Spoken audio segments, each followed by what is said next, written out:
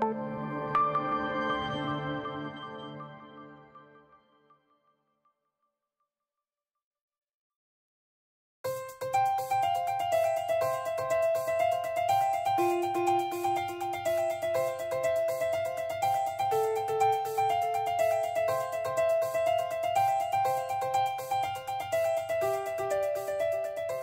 of the main highlights of today's event included absolute experts in big data and machine learning.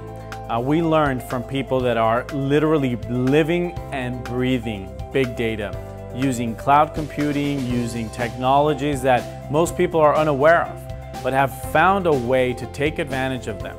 The presentation that I liked most today was Ichihan's presentation. He introduced a very interesting concept of lean research, for you to dig into certain hypotheses and test out potential strategies in a cost-efficient way. And he highlighted RavenPack as a data set that could be used for these type of things.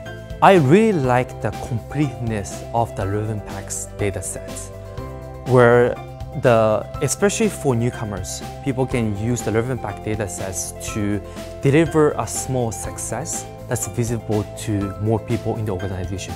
I think that's very essential to new adopter of big data. I liked how Peter introduced the RavenPack product. He described it in a few minutes in a way that really made a lot of sense and really made it clear why you might be interested in using this as an alternative data source. The one immutable truth in our space is that data in motion is more valuable than data at rest. So I really still think we're in the infancy of our space. And I do think that there's a lot of maturation that has to occur, because right now what we're doing is we're testing data that ends on a daily cycle or a monthly cycle. And I think the future of this is going to be, how do you manage data on a 24/7 cycle? The estimation challenges that we have with the data, the fact that is something more that can be done when in the presence of weak classifiers, the weak regressions, right? So I think there's a lot to be done on that. As human beings, we've worked for centuries on intuition, which is basically boiling down the large amount of experiential data that we see in the world around us into things that we can reason with. Machine learning needs to help us do the same thing, but on this grander, larger scale, this global scale of continuous information flows.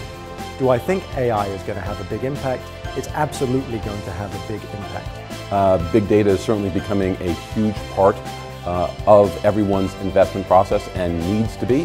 I think the potential of it is still more unknown at this point, and still needs to be in a little bit more of a prove it to me stage.